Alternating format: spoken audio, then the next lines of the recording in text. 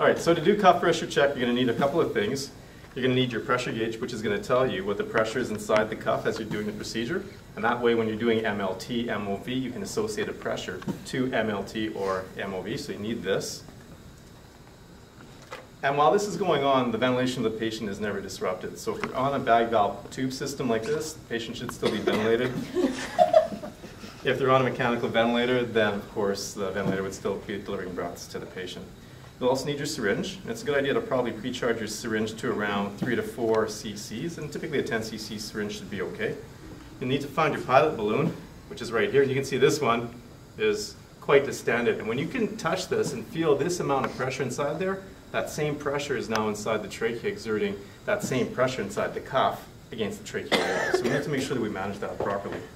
The other thing is you'll need this three-way stopcock, right? So when you grab the three-way stopcock, this particular one has 2 female lower lock ends and a slip-style male end. And it's the slip-style male end that goes into the pilot balloon in order to unseat the valve inside here so you can connect everything together to the gauge as well as the syringe. Now, judging from the amount of pressure in here, I might simply take a little bit more gas out of my syringe. And instead of having 2 or 3, I might go with about 2. But we'll see what happens here.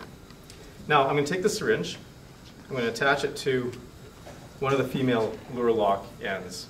I'm going to take my off tab of my stopcock, and I'm going to place that off tab to the slip tip. Remember, it's the slip tip that goes to the cuff, right, to the pilot balloon. I'm now going to take my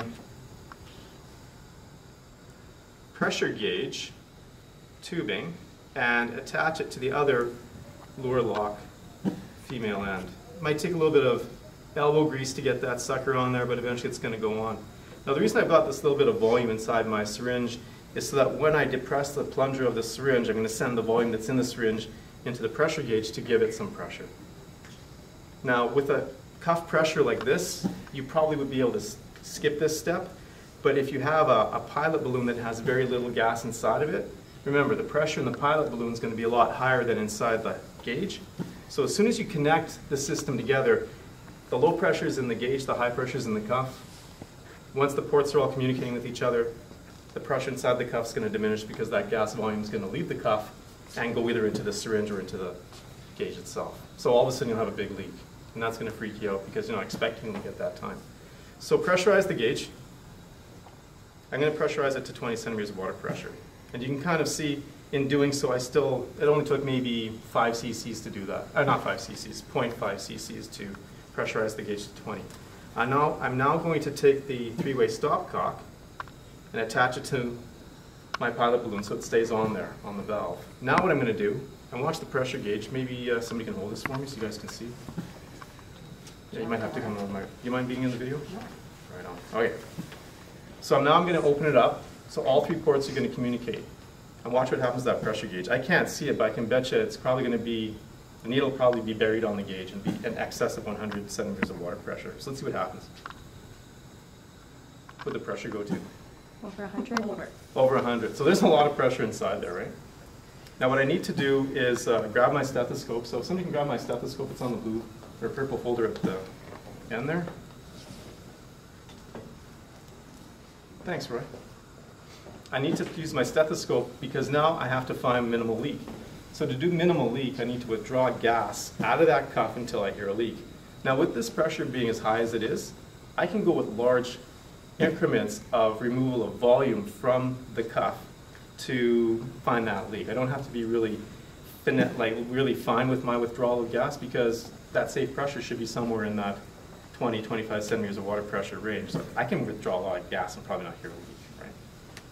So while the patient's being ventilated, I'll put my stethoscope in my ears. I'm going to leave one port out, right?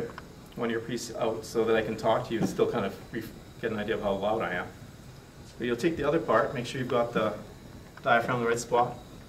Find the thyroid cartilage and just simply go down a little bit, from the thyroid cartilage. Now because this is right here and I want to capture it on the video, I'll simply go on this side by doing the same thing.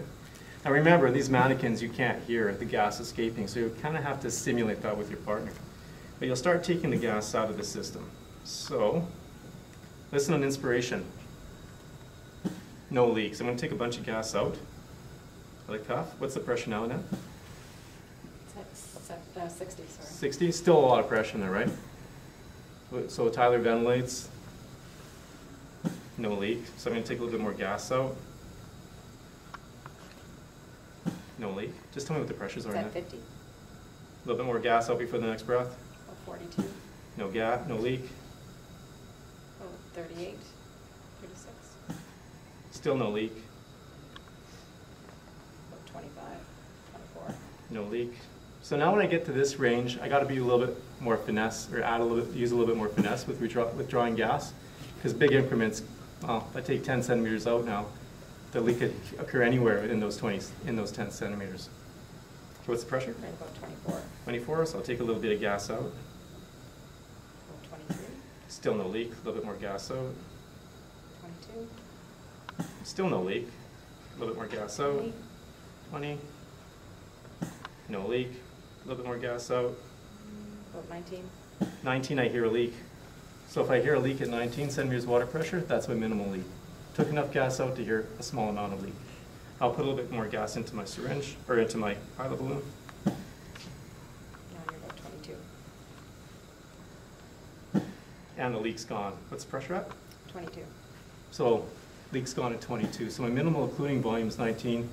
Sorry, my minimal leak is at 19. My minimal occluding volume is at 22 cc's. So I found out what that was.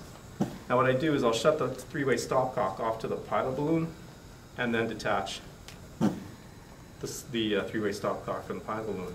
And the leak should still not be there. Okay. Once you're done with this, simply get all the pressure out of the system by opening the ports up. And you can leave this aside until you do a further assessment on your patient. So every time you assess your patient, you'll be assessing the position of the endotracheal tube inside the patient's airway, right? You're looking at the vital signs, listen to the patient's chest, do any kind of airway maintenance that you need to do. You'll also do cuff pressure check to ensure that you've got just enough gas pressure inside that cuff to create a seal, so you have no leak. So that's what minimal occluding volume means. Just enough gas volume in the cuff to get rid of any leak, while exerting the least amount of pressure on that internal wall of the trachea. Sound good? Give me an 8. Nice. Right on. Okay. Thanks for your help, Tyler.